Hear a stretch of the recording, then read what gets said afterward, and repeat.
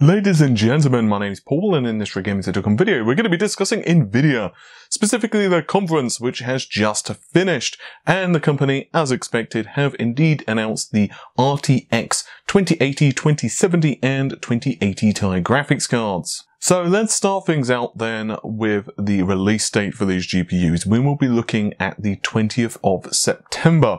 So currently you can actually pre-order these GPUs. We'll get into pricing in just a moment. And various AIBs have released different variants of these cards.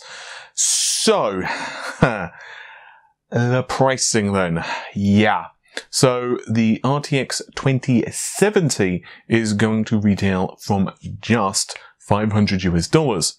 Now, speaking for British pricing just for a second, you can currently order a variety of different AIB GTX 2080 cards, that's the Ti, 2080 Ti cards, and they will cost you upwards of £1,000.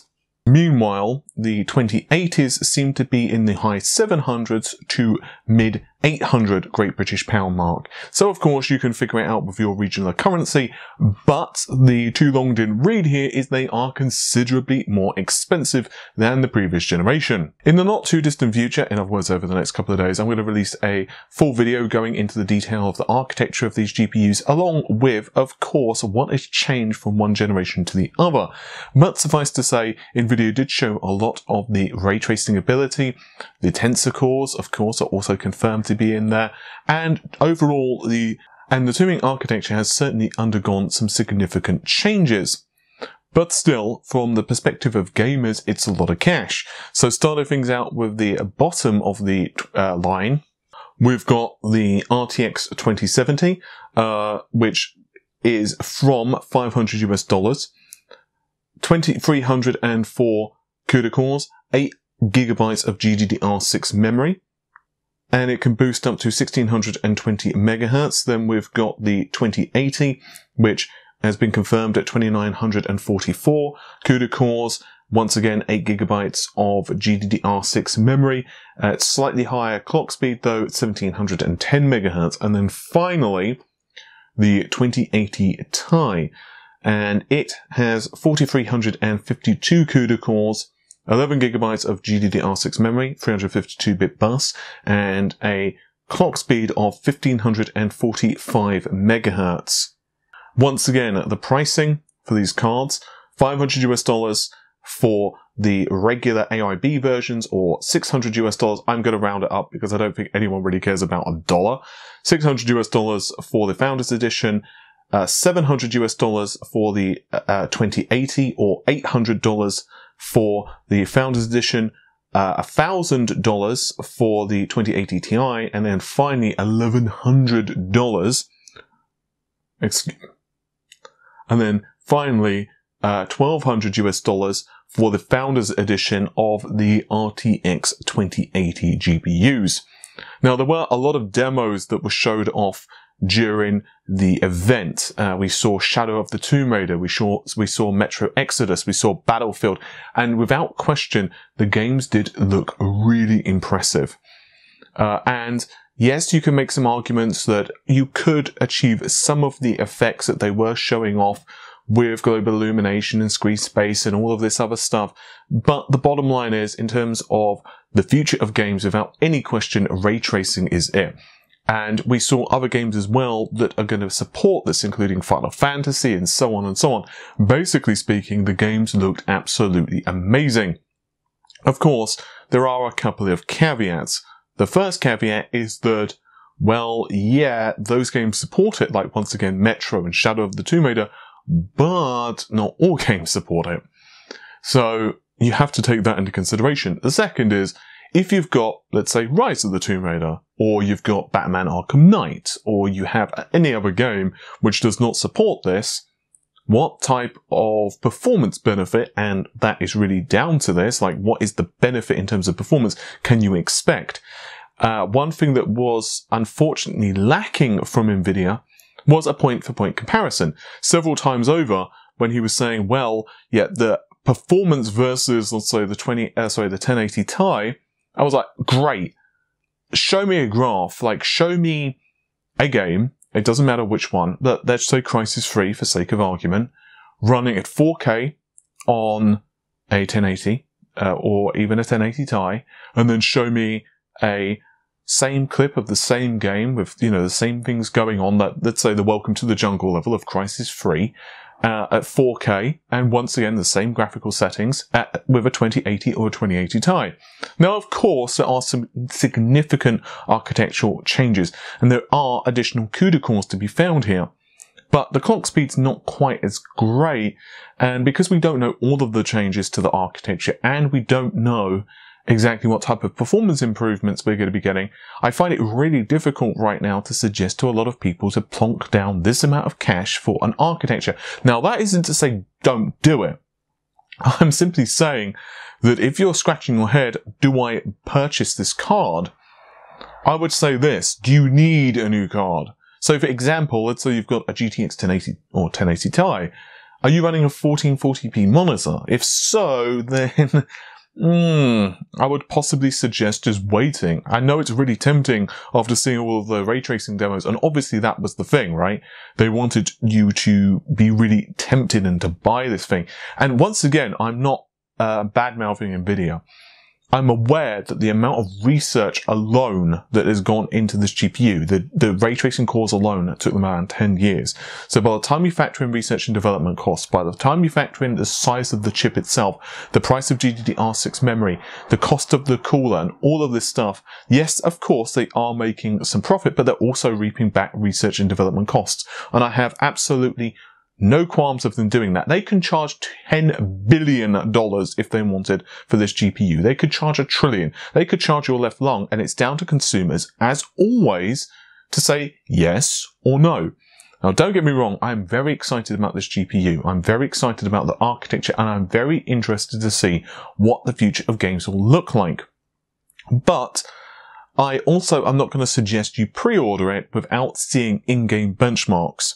Now, I could not reveal this earlier because I was under embargo, so I would have been yelled at lots and lots and lots. But I did actually know the release date for the GPUs ahead of time. I obviously couldn't tell you guys that because I was told by a certain AIB who shall remain nameless, but I'm pretty sure most of you who are regular watchers of this channel know this. But they did tell me that I didn't know exact release date, but I know it was going to be mid-September.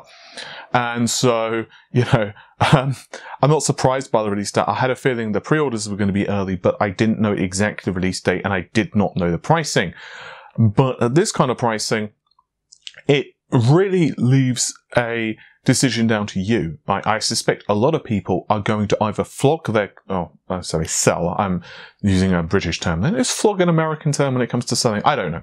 But anyway, you're gonna see a lot of 1080s, a lot of 1080 Ti's, a lot of 1070s, of course. All those GPUs are gonna, and of course Vegas and so on, they're gonna start flooding the second-hand market, which will bring down the price. So, for sake of argument, let's say you've got an RX 470 or a GTX 970. If you happen to see a really good deal on a GTX 1080 or 1080 Ti, as obviously they're going end of line, and you say, well, gee, I could plonk down like, you know, $500 on the 2070, or I could maybe get this 1080, which we can assume is going to be roughly the same level of performance, although I want clarification on that. Once again, only in-game benchmarks are going to provide that insight. I could pick this up for like $300. It's hard for me to say, well, don't do that. With that said, ray tracing is going to be really cool, and I do know that people are going to want this technology. Of course, this is also coming from a place of like, well, it's still really bloody early. So how many games are implementing it? How well they implement it? What type of performance impact that is there going to be? And I'm sure there will be an performance impact. That's something, of course, we're going to have to benchmark. And what is AMD going to counter with? Now, there's a whole video I'm going to put out with what are AMD going to do, and that's going to be over the next couple of days. But the bottom line for me, these cards are not, I mean, like, you know, Jensen Huang said that it's only $500 for the 2070. And once again, when you factor in the amount of technology in these things, great. No issue with that in terms of, yeah, okay, it's a lot of technology. It's like saying, I don't know, like the new Samsung Galaxy or the iPhones or whatever. they are premium products. These graphics cards are premium products, right? And without question, Nvidia can charge whatever they want with them, and I have no problems with Nvidia doing that.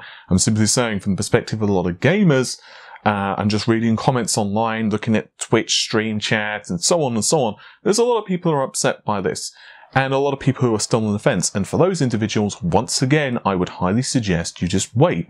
See what the performance is going to be like. Look at a couple of months to see if there's a price reduction. My personal opinion is that the architecture, Turing itself, looks really bloody impressive. I have a feeling that there's still a lot of room left in the Turing tank. I get this distinct impression that Nvidia could certainly do a refresh. A 7nm version of Turing, whatever that might be called, could possibly be in the works. It probably won't be this year, it might be later part of next year, and that would be a good way for them to squeeze a little more juice out of the orange. After all, if they did a 7nm refresh, they could either plonk in additional CUDA cores, say they could increase the number, I'm being kind of, just pulling a ballpark figure out my ass, but they could increase the number by, let's say, 20%, and then they could simply increase the clock speeds a little bit as well and bring down the pricing, if that's what they wanted to do. But there are 18 billion transistors in the higher end Turing parts, and that is a lot of moving components. Without question, this is going to be the ultimate GPU for some time, and until AMD can counter it, which goodness knows what we're going to be seeing from AMD with Navi or next-gen GPU, well, yeah.